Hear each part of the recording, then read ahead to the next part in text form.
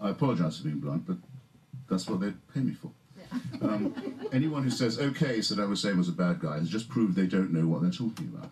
Bad guy does not cover it.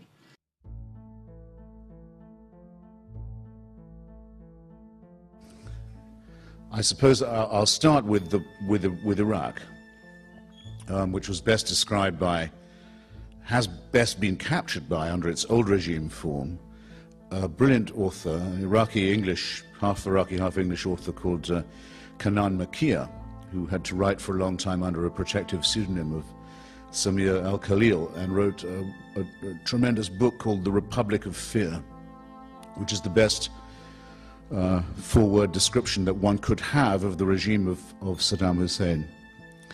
If you can get hold of it, and you can, if you go back to look at the program that Kanan Makia and Hodding Carter once did for public broadcasting, you can actually get to see one of the most chilling, annihilatingly chilling, actually, videos ever made in the 20th century. It shows the moment at which Saddam Hussein, the actual moment at which Saddam Hussein seized power in Iraq for himself. There's the Central Committee of the Ba'ath Party, perhaps 100 people, are sitting in a very formal array in a conference room. And Saddam Hussein is chairing them from a podium, smoking a large cigar. And suddenly, without warning to anyone, in is dragged between two guards and in chains, a broken man, a man who is obviously physically and mentally been utterly destroyed. His personality has been evacuated. And prodded a bit, he stumbles through a confession that implicates himself and others in a plot to destroy the Iraqi Republic, to remove the regime of the Ba'ath Party, and to ruin the Iraqi revolution, the counter-revolution, in other words. Having confessed for himself and having begged to be executed for his crimes, having been reduced to a state of complete abjection, the man then says, the following members of this Central Committee were with me in this plot, and he begins to read out their names. Slowly. And as this happens, you can see it, the guards move every time a name is mentioned, and they grab the member of the Central Committee and lead him out of the door. And after about a dozen of these, there's panic. Sheer animal panic starts to spread among those who haven't yet been named. And in the hope that they're not going to be, they start screaming and jumping up and saying, "Glory to Saddam Hussein, our leader, all praise to him, the sun, the moon, the stars of Iraq," praying that it won't be them who are called next. Nothing makes any difference. The harvest just goes on randomly. They're taken off the chessboard and taken out until half of them are gone, and the rest are just limp and done for, and almost dying with relief that it wasn't them.